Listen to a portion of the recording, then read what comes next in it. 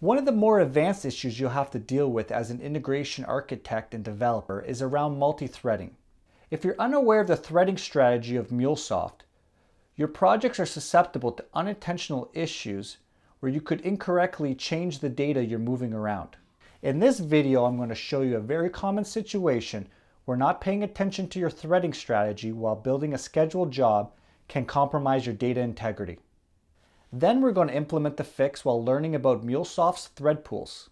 By the end of this video, you'll have a greater understanding of thread management inside Mule, so you won't have any multi-threading issues in your projects. So we're inside Anypoint Studio version 6.4.4 and we're using the Mule Runtime 3.9.0 Enterprise Edition. What we're going to simulate today is a scheduled job. This is a common task I've had to do quite often, and the premises around them are quite the same. We have a Quartz scheduler which will trigger the job at a certain frequency, and then we have a process that will follow that will get run after every time the time scheduler kicks off. So the business use case we're going to solve today is that we are pulling from a source system and inserting it into a target system. There are many different flavors on this depending on the type of source system and how you're retrieving data from it, and same way on the outbound is how you're modifying the target system. The source system could be an HTTP endpoint where you're pulling data from, and the target system could be a database which you're inserting records into. But this is a very common integration pattern. So I have the skeleton here of a really scaled down version of what typically happens. So I have a Quartz scheduler which triggers every 10 seconds. So I have 10 seconds here and it repeats endlessly, -1 here. And then I have a transform message just so I can keep a transaction ID. You'll see about this later. Right now I'm using the time the job gets triggered at as the transaction ID. And then a log that just prints out the job has been triggered. And then I call a flow, which I call orchestration. And in between the start message, log message, and an end log message is typically where you would add your logic. And that would involve, as the example I said before, calling an HTTP endpoint for any records that have changed between a certain dates or a watermark, and then say inserting into a database. So let's go ahead and run this simple flow.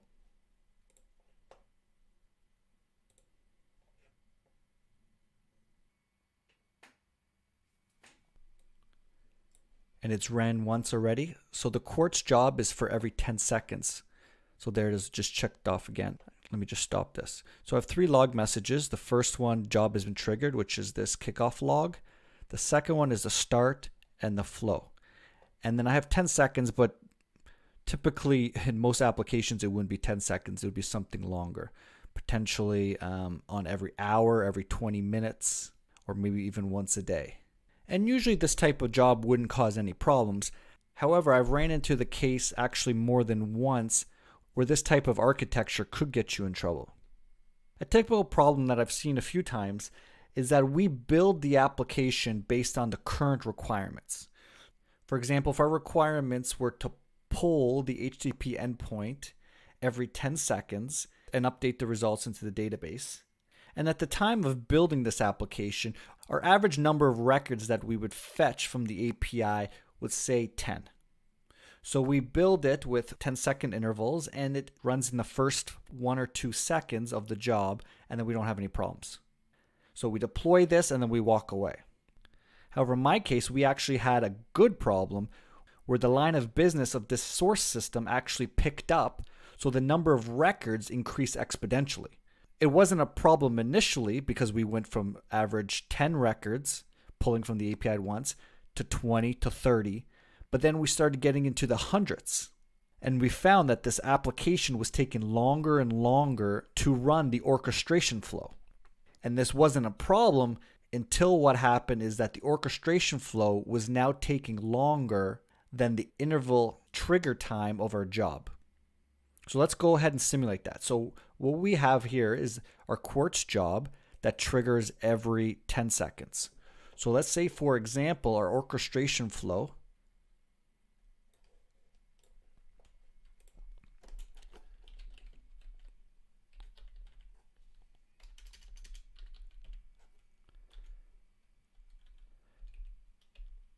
that's in milliseconds, takes 12 seconds. And this is an expression transformer. You could also use Groovy if you wanted to simulate this thread.sleep. So let's go ahead and save this and run it again.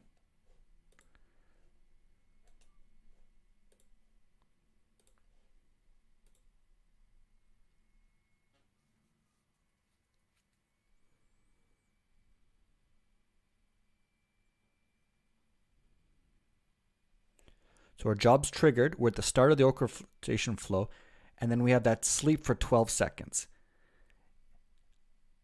And in the real world, we wouldn't be sleeping for 12 seconds. What we'd be doing is saying, calling the API, running into the database. But in our simulation, what's happening is that we are now dealing with larger amount of records, so it just takes longer to go from one connector to the next. So as you can see, what happened here is that our first job triggered, and then we started the application flow, and then actually this is a new transaction ID.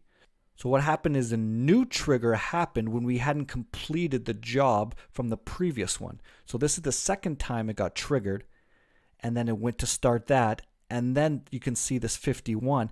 Then we finished the first job. And this wouldn't be a problem if, say, you're just doing reads. However, what could happen is if you're updating a database, this finish orchestration job could be writing data to the database after job 2. So you could be mixing up record orders. You could be overwriting. For example, say an order came in and then there's quickly an update order. The update order would come in first before the new order.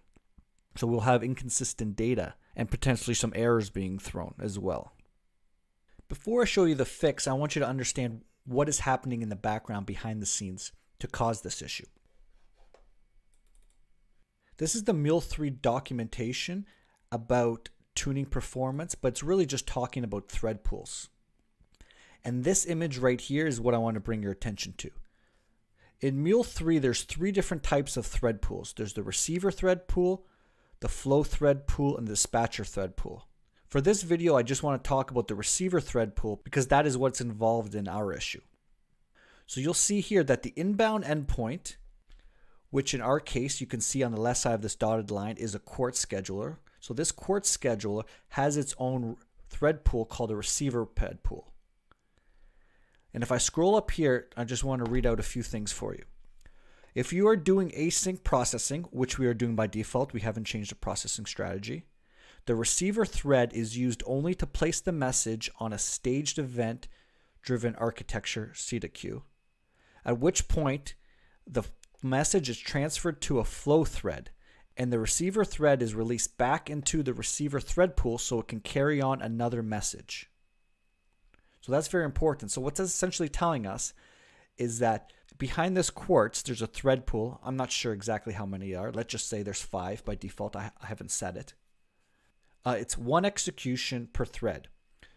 So it'll wake up a thread. It'll wake up every 10 seconds. It'll pick a thread up to send a message to the flow. And it says here, so it sends the message to the flow thread, which in our image is the second set here, so the message processors. So it's throwing it to the message processors, and then the thread doesn't continue through. What it does is the receiving thread goes back into the Quartz pool and waits for the job to be triggered again. So you have 2 different types of threads. So you have the receiver thread, which all it does is pass it along and then goes back and waits for another trigger. And then you have the flow threads, which are executing the rest of the statement. So what's happening is the thread is getting returned after the first call, and then the Quartz schedule wakes up again, gets picked from the pool, and then passes it again. However, what's happening is that the previous thread is still in the middle of orchestration. So you have the second thread catching up and accessing a few components inside here before the second one be able to get further. And you could have some really overlap. And because I've hard-coded this to 12 seconds, in a real-life situation, it's not really accurate because each thread could take different times going through your processing. So for example, if one of your requests failed and you had a retry, it could set you back a few seconds so that the second thread could catch up. Or if, say, one of the pulls had a lot more records than the second one, the first thread would be slower with the extra memory to complete, as the second one, who has less records, would pass through quickly. So there is a high possibility that the second thread will catch up to the first one. So how are we going to fix it? Well, the first thing we need to do is to limit the size of this receiver thread pool. Even if we take one of the 5 threads and hold it for the whole execution, there'll be a second thread that could be used on the next trigger of this job. The way to limit the receiver thread pool to 1 isn't available on the UI. So what you have to do is use a little bit of code. And let me show you how to do that. So you click into your quartz, and it has to be done with a connector configuration. So let's create a new one, press OK, and then we're going to switch over the code. So we're going to take our quartz connector configuration that was just generated with that plus arrow, and we're going to expand it, and we're going to do Control spacebar on a Windows job to see what type of elements we can add. And you'll see here that there's a receiver threading profile, and this is where you manage the properties of the receiving thread pool. And as an FYI, there's a dispatcher threading profile element as well. So from our example, if you'll notice, there's also a dispatcher thread pool on outbound connectors. I'm not going to get into this video, but if you're interested, it kind of works the same way as the inbound endpoint, but you can read this page for more details on that. But we're going to go back to our receiving thread pool, and then we're going to do the context hints so that we can get our attributes, and we're going to choose max threads alive. And the attribute description you'll see is the maximum number of threads that'll be used. So if we put a 1 here, that'll say only allow this receiving thread pool on this quartz configuration to have 1 thread maximum. So the idea is that when one thread is executing through this flow, when the job triggers again, there won't be another thread available to run the second job until the first one is returned. So we'll go ahead and run this. Our job has been triggered. 23 seconds. And it's triggered again. Okay, let's see what happens. So the 23-second job was triggered. 23-second job started the orchestration flow, which is the start log. But then we still had the issue where this next job being triggered, the 32 seconds, started up ahead of time. Let's go back to our documentation and what we were reading before. We do have asynchronous processing because by default it's asynchronous. So the message is transferred to a flow thread and then the receiver is released back. Okay, so the thread that kicked us off, as soon as it got to here, was released. That means that there was 1 thread available in the receiving pool, the only one that we have, to handle the second time this was triggered. So there's only 1, but it's still being returned back into the pool as soon as it passes to the transform message. So what we want to do is keep that thread all the way through and don't allow it to be available until it finishes with this end log message. Now I'm going to bring you back to this diagram and show you these arrows down here. So we're using by default in all Mule flows, when you drag onto the canvas, asynchronous flow. So you can see that the thread pool, receiver thread pool, is only going to the message processor, and then the execution is being passed to the flow thread pool until it hits the outbound endpoint, and it's passed to dispatcher thread pool. However, we look up here, we'll see that if the job was a synchronized flow, then there's no passing of the execution across thread pools. It's just the same thread executing the whole way through. And let's see the description of that in the documentation here. If you're using a synchronized processing, the same thread is used to carry the message all the way through Mule, which is exactly what we want. We want our receiving thread pool, which only has a count of 1, to go all the way through our execution and then come back to pick up the next trigger. So we need to make our job from the default asynchronous to synchronous. And we can do that easily by clicking on the flow and going to process strategy and changing it to synchronous. Now let's run that.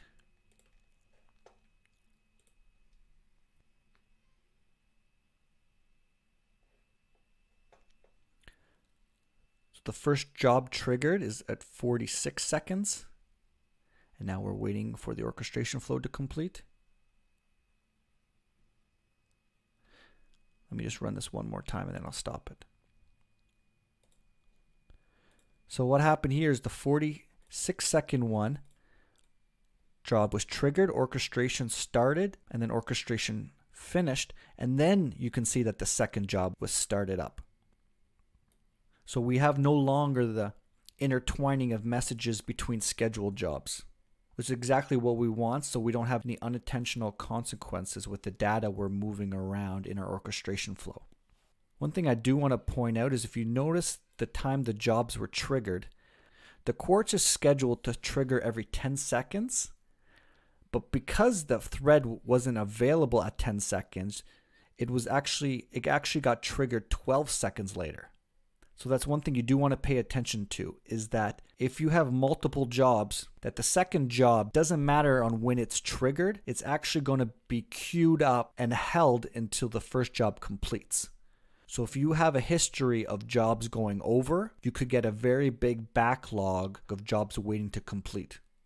So in that case, you may have to adjust the interval of when your jobs get triggered, or if that's not possible for the business, you may have to find ways to get through your orchestration quicker. Well, that's all I have for this tutorial. Hope you enjoyed it. Please let me know down in the comments if you have any questions, or if you enjoy this tutorial, because it is pretty technical. We are dealing more with integration architecting of MuleSoft flows, so it might be a little advanced for some people just starting out. So let me know if you prefer the beginner or advanced topics, or it doesn't matter and you just prefer as many videos as possible. Well, thanks for watching and see you next time. Peace.